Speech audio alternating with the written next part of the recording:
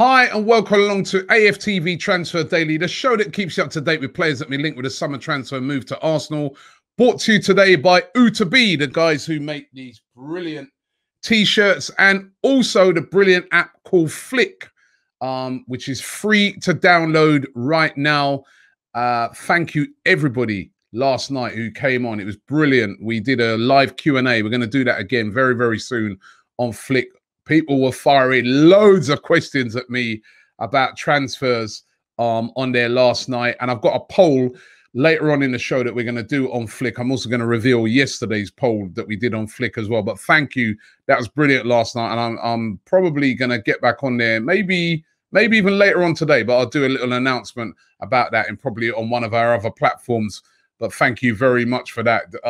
Of course, the reason why we were all on there yesterday was to talk about one thing, one brilliant thing yesterday that has us all buzzing, even though we knew it was coming. Aubameyang signing that deal, signing that thing at last. Bloody hell, man. How long did this take? But how good a picture is that? Aubameyang signing the thing, Mikel Arteta next to him. He has signed. It is official. New 3-year contract said to make him the highest paid player at the club, although obviously they haven't revealed all the details in typical Arsenal style. There's suggestions it could be up to £360,000 a week. It does seem like it's about £250 a week with incentives making it rise up. But brilliant news that Aubameyang has signed a brand new deal at Arsenal Football Club. He's our best player. He's our captain. He's broken the curse of the captains, right? Think of some of the previous captains we've had, you know, that have all left. The last one being Koscielny, Vermaelen, you know, Fabregas, Henry. You know what I mean? Every time someone gets a captaincy, they go. And also, it's a turning point for Arsenal. Since we've moved to the new stadium, we always lose our best player. You know, we have a player, he's doing brilliantly, like Van Persie was, like Nasri was, like Fabregas was, like Alexis was. Somebody comes along, you know, or their contract starts running out and off they go. But Aubameyang has decided to stay, and his quotes yesterday were really encouraging as well. This is what he said about the deal. He said, "Of course, I knew about Arsenal before I arrived. Everybody knows how special this club is. I've seen incredible players, passionate players, invincible players. I dream of being one of them, amongst the best, and staying in the hearts of the fans forever.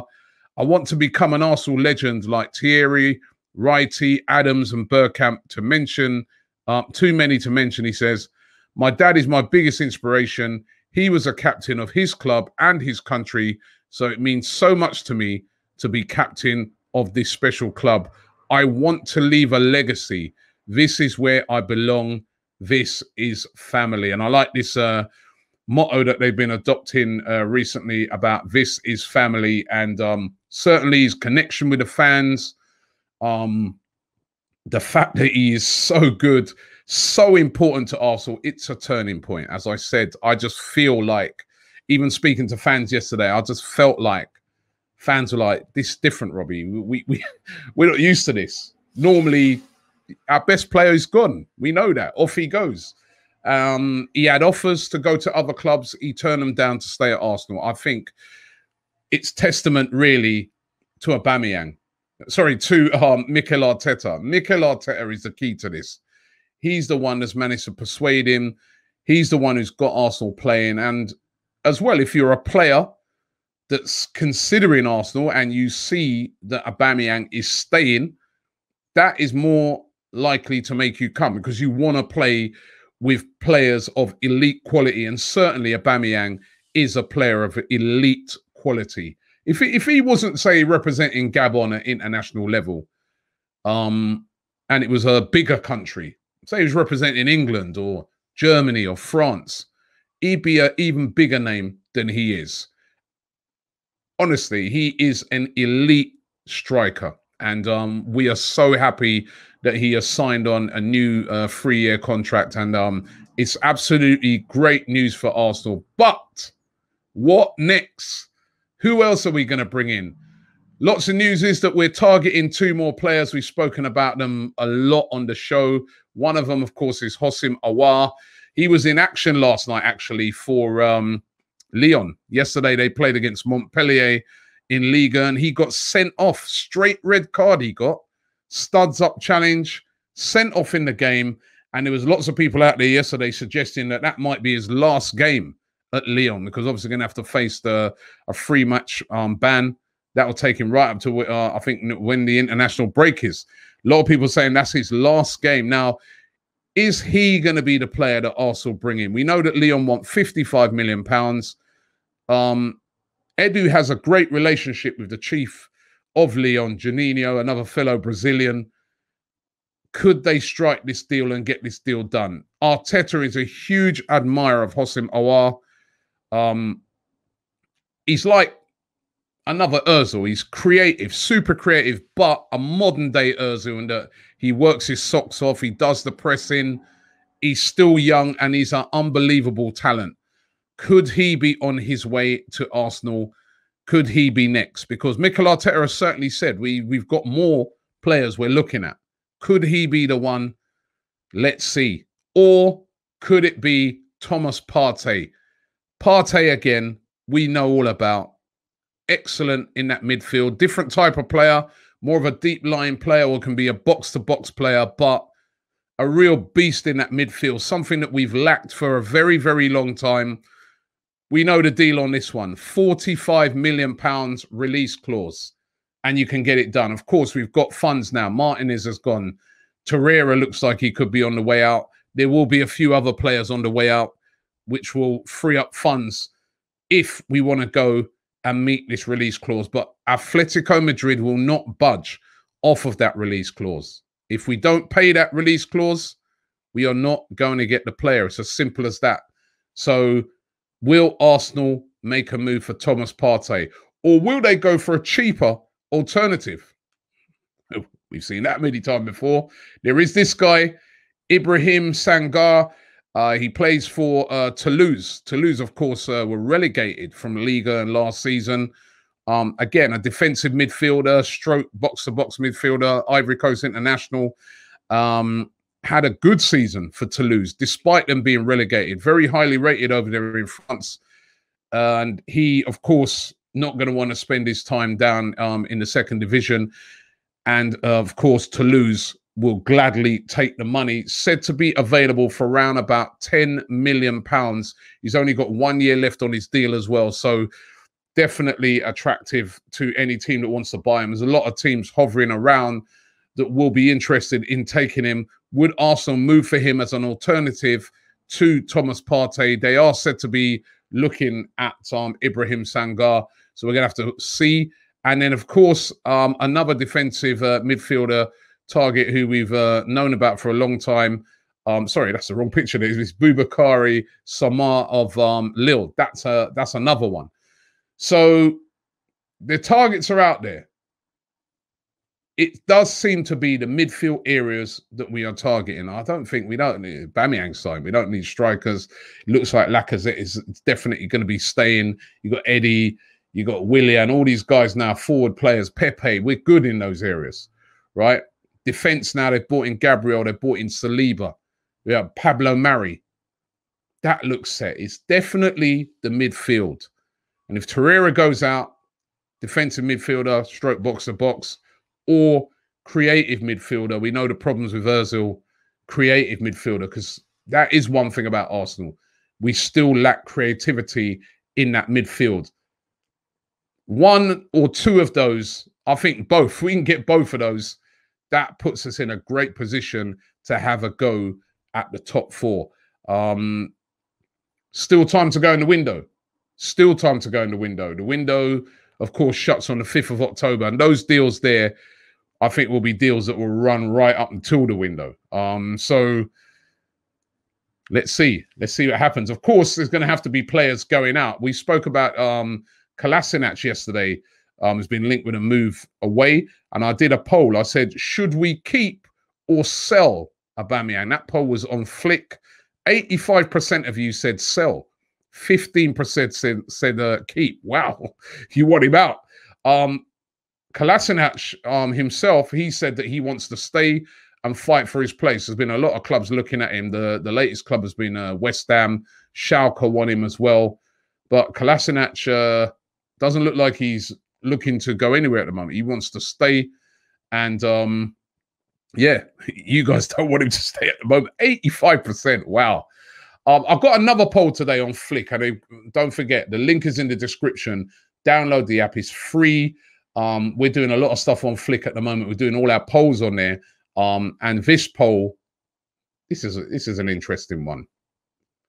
Mohamed El Neni has come back to Arsenal from his loan deal. And the last few games he's played, there was that friendly against MK Dons, scored a banger. And then since then, he's played very, very well. He's looked revitalized under Mikel Arteta. So let me ask the question. Shall we keep or sell Mohamed El Neni? What do you reckon? Shall we keep or sell Mohamed El Neni? The link is in the description. Download that Flick app right now for free. And also on that Flick app, you've got a chance as well to win an Aubameyang shirt, Aubameyang number 14 shirt. We gave away the Arsenal third kit. We're giving away now the Arsenal home kit with Aubameyang number 14 on the back. You've got to have that right now. So get over onto Flick right now and enter. But Mohamed El Neni, should we keep? Or I think if I'd have done this poll about 3 weeks ago, it'd be about 99% saying sell. But now, well, I'm leaving it up to you guys. I don't want to influence the decision. I keep saying that. I don't want to influence the decision. But I'm leaving it up to you guys to let me know, because now it is a very, very interesting question, you know. One player, of course, who we know is definitely leaving. It's not a matter of keep or sell. He's sold. And that is Emi Martinez. Joined Aston Villa. Put out a very emotional message to Arsenal fans yesterday ahead of his £20 million move. Here's his quotes. He says, "With my family, I decided 11 years at the club, 10 years worked so hard. I leave through the front door today. For me, I could not be happier to leave through the front door with the Arsenal fan base supporting me and the club. I'm very grateful for the 11 years at Arsenal, even if it has been a hard road for me. Today, I'm happy, and I tried to show all the young goalies that hard work pays off." And certainly that is so true. I'm really pleased for him myself. I mean, I would have been even more pleased had he have stayed and we'd have two excellent goalkeepers. But unfortunately, he wanted to play first team football. This is a massive opportunity for him. And his words are true. You know what I mean? How true is that for any young goalkeeper? Because as I said, you know, a couple of days ago, goalkeeper is only one position. It's not like when you're outfield or, you know, Ainsley, you can't get your midfield place, but we'll play at right back, play at left back. You know what I mean? Goalkeeper is goalkeeper. You know what I mean?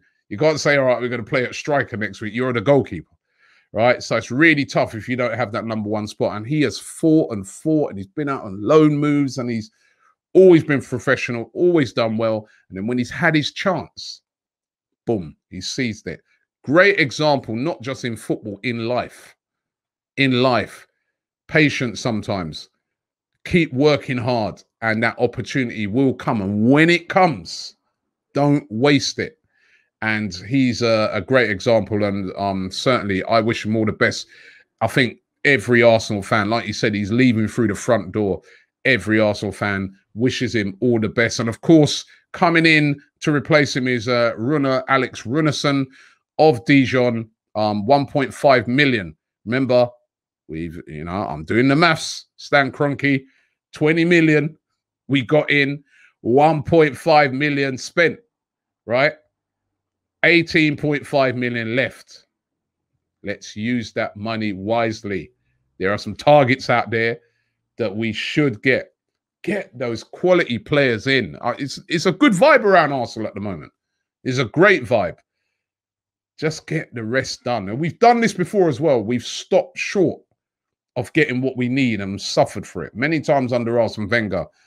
I really hope we don't do it this time. I know the financial constraints. I know the unusual times that we're in right now with this whole COVID-19 thing. But if we could just, you know, intelligently do it and maneuver and get those 2 signings in, what a fantastic window it would be. So great news that Aubameyang has signed. As I said, don't forget you can win an Aubameyang shirt. Go over onto Flick right now and enter the competition and vote in our poll today about Mohamed El Neni. Keep or sell. Thanks for watching the show today. It's been a great day yesterday. Let's hope we get some more news in the next couple of weeks before the transfer window closes. It's Robbie here from AFTV. Don't forget to check out AFTV on Flick for all the latest transfer rumours, for all the information on Arsenal, for all the information on AFTV. You can check me there for Q&As on a regular basis. The link is in the description. It is free to download. Download it right now.